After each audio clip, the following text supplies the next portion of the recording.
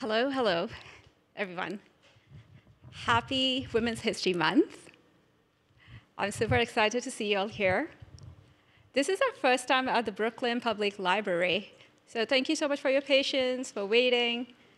We are still expecting some more people, but I hear the weather outside is cold and the traffic is terrible, but I'm sure they'll show up eventually. So that said, how many people here have been to Women in AI Ethics event previously? Just a quick show of hands. Oh, hello. Good, good. This is exciting. Okay, for folks who have been to an event previously, welcome, welcome back. And for those who haven't, I can just say you're in for a great treat. We have some really inspiring chats today. And just by way of introduction, I'm Mia Shadand. I am the founder of Women in AI Ethics. Women in AI Ethics started in 2018 when I published the first list, the 100 Brilliant Women in AI Ethics list. Some of these women are with us today, and you'll get to meet them in person. Women in AI Ethics, what started with a simple list, now focuses on three core areas. Erasure. We make sure that women's contributions to the space of AI are not erased, that we acknowledge and include women whenever there are important discussions related to technology, to artificial intelligence. And last but not the least, we focus on ethics. What that means is we elevate the voices of women and diverse folks who are making sure that artificial intelligence is beneficial for all of us and not for a handful of billionaires. So that said, I do want to start introducing you to our speakers today, but before I do that, I have a few housekeeping items for you. One is just know no food and water is allowed in this space, but we do have water fountains outside. We have water cups. Please grab some whenever you get a chance. We will have 5 minutes break between each session, so we have 3 inspiring sessions today for you. So that said, I would also like to make sure that we acknowledge and recognize all the people who show up every time to make this event successful, because we are donor-sponsored, we are volunteer-led organization. So just a big shout out to all our volunteers who are here today.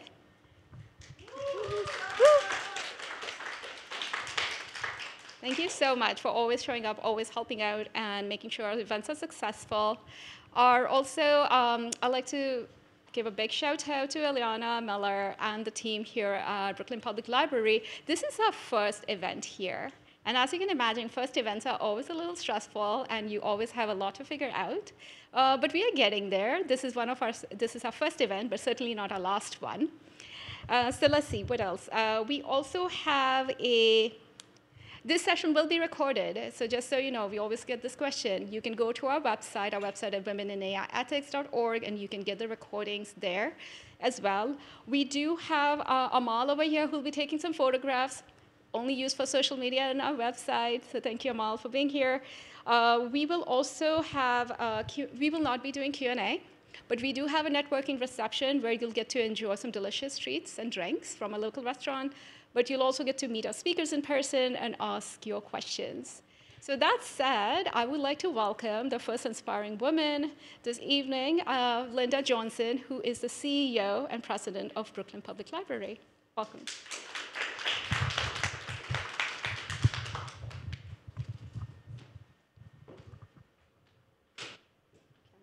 Let you have the seat.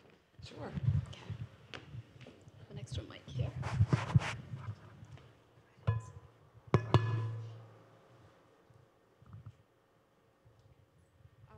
As we get started, I have a quick question for you all. How many people have been in the space before, Brooklyn Public Library? You have been here before? Amazing. Okay. In this Dweck auditorium, this is my first time. The last time we came, it was all dark. That was my first time here, so I'm super excited. I love public libraries, and it's personal. I'm an immigrant, single working mother, and my child practically grew up in a public library. And I'm not the only one. There are so many women that I know who have shared their stories. We have volunteers who also tell us about how their parents used to drop them off at a public library after school. This was their after-school care. So I so appreciate the fact that we are getting to host our event in this amazing space with all these amazing women. So thank you for having us. Well, it's a pleasure, and it's unusual for me to be sitting in this seat. Usually I'm sitting in that seat. I'm not usually the guest in my own home.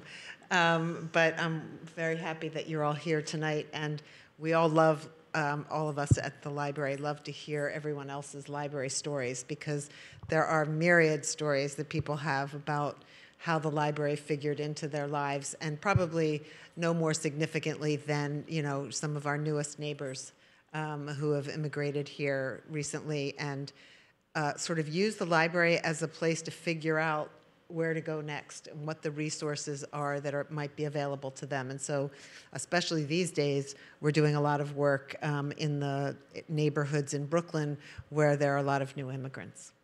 That's fantastic. Libraries offer so much. It's not just free books, it's free resources, free programming, it's free Wi-Fi. The list just keeps going on. Can you share a little bit about what is the mission of the library in the AI age? Because AI is everywhere, we're all talking about it. Have you seen?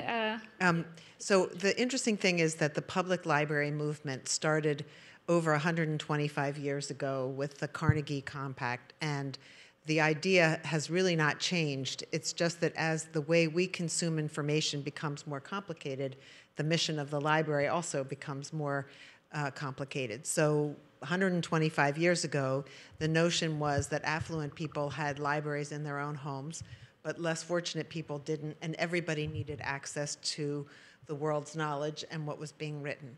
And so libraries were designed, they're Carnegie libraries, that's what we call them. We have 18 of them here in Brooklyn. But the idea was, you know, to level the playing field so that everybody had access. And, but it was always about going to the library, borrowing a book in English, in hard copy, and taking it home, or sitting in what was a carrel. I don't know if that dates me, but there were carrels in libraries, and that's where you read by yourself. So fast forward 125 years, and you can come to the library to do the very same thing. Only the thing today that's leveling the playing field is access to the web. And it's also become a place where we're providing services in over 30 languages, where you can read a book on the platform that you're most comfortable. And you can actually listen to books. You know, we have a whole digital collection that you can access from home. And so we have, in addition to our 62 branches, a 63rd portal, which is our digital portal. And so some people are using the libraries without even coming to them, which poses a whole new set of problems. We don't want to create an institution where the more affluent people are using the library from home, and more, you know, challenged communities are the ones who are coming in, because the beauty of a library is that you are walking into a space where your neighbors live, and it's across all generations and backgrounds, and if we lose that, we've lost some of the magic. So instead of really kind of monitoring, and believe me, we monitor every metric, but instead of monitoring exclusively the circulation of books, we're now also paying very close attention to program attendance. And so last year, we offered over 70,000 programs that were attended by over 1 million people. Well, 1 million attendees. The same person might be attending more than one program. Now, a program can be story time on a rug in a library with a few kids and their caregivers, or it can be an event like this, or it can be an event like with a Pulitzer Prize winning writer and 600 people up in the lobby. So it crosses a big span, but you get the idea. The idea is that people should be coming to the library not just to visit a repository of information and books, but actually to come and learn what they want to learn, whether it's English as a second language, resume help, workforce development. We're doing everything that is related to literacy, and then I'll be quiet. Literacy is just much more broadly defined these days than it was 125 years ago. Indeed. So one thing we did do this year is we launched an AI literacy program in partnership with the Brooklyn Public Librarians, which we offered at no cost to a lot of students and who are interested in the communities and of all ages. And the response has been so incredibly positive because there's so much information about AI in the news, but there's still people have questions and they need someone to go to and understand that. So how have you seen the community needs evolve as you're seeing, like, are you seeing more people asking questions about these new technologies? Like, what are you hearing from the community? So the trick for the library is never to sort of be out on the bleeding edge of technology, putting a stake in the ground before it's clear where the standard might go. Because A, we don't have the money to do that, and B, you take a big risk when you do that. So AI, is really been around us for a much longer time than people, I think, recognize. Or it's approached with suspicion by librarians. I think there's a sort of deep-seated, skepticism about it. I think there's some fear around it. But the truth is there's sort of two sides to it. One is how the library as an institution uses AI to do business. And that we're going to continue to do because we're going to be smart about the way we do business, and we're always facing budget cuts and trying to figure out how to be efficient. And it's incredible, AI, right? The way that it can manage large data sets and what it can do for your work. And as I said, librarians are a little skeptical about it. But the other piece of it is really the more interesting piece, which is where should we be with respect to our patrons, and how should we start to introduce programs like yours about artificial intelligence so that our communities can begin to understand it and have a place to go to learn what they want to learn and how it might affect their lives and their work, because it will do all of that eventually. So not everybody is a fan of libraries, as we are hearing that they do a lot of good, but at the same time, there are a lot of challenges ahead for libraries. Can you talk to us about some of the challenges that you're facing? Well, I don't know about the assumption. I thought everybody loved libraries. It was a little bit like... I was mistaken. A little bit like motherhood and apple pie. Not everybody uses them, but I don't think I've ever heard anybody say anything bad about a library.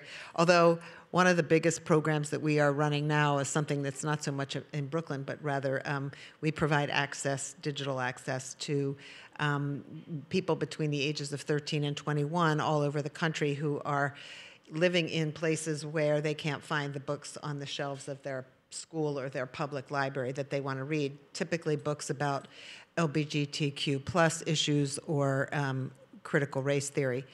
But the challenges that libraries face is that they are largely municipally funded, and we're facing budget cuts. And so there's always a budget negotiation that goes on every year. It just began. It will be concluded by the end of June by law. It has to be, the city's budget has to be announced by the end of June 30th. So the fiscal year begins July 1st. And it's always a struggle. And I'm not sure if it's a struggle, I think, more than any other reason that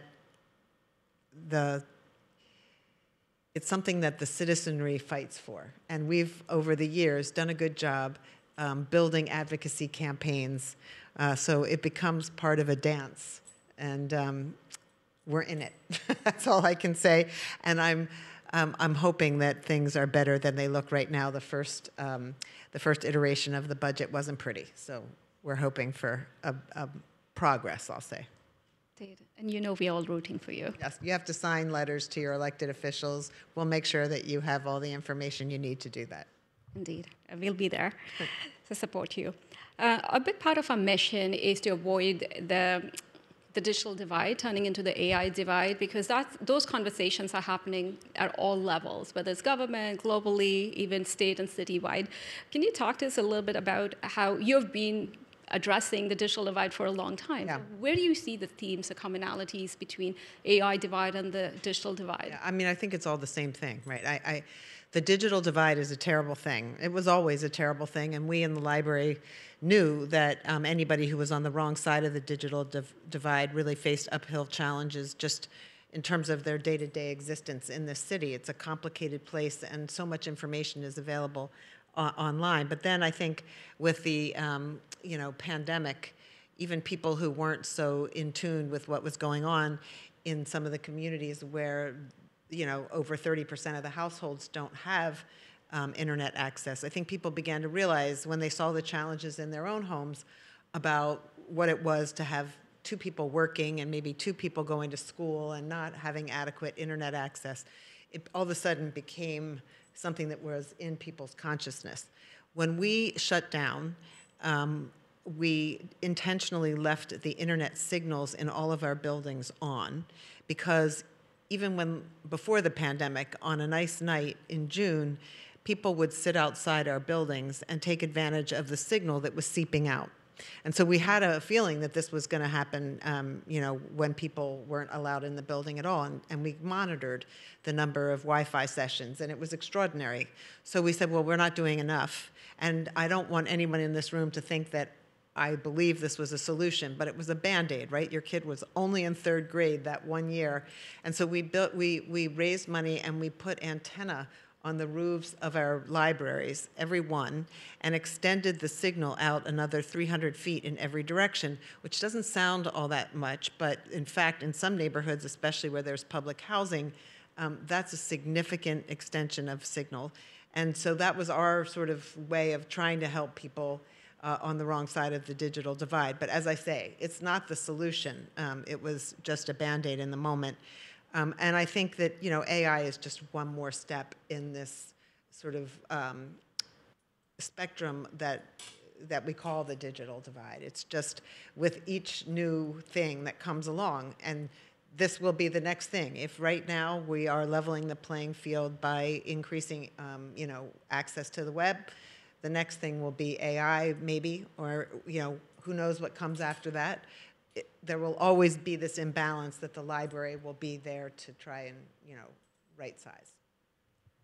Again, I can't appreciate how much value that libraries bring to the communities, because I know personally so many women who talked about not having access. They don't want to work at home because the Wi-Fi connectivity is not strong. They sit in the parking lots, too, of public libraries to get access.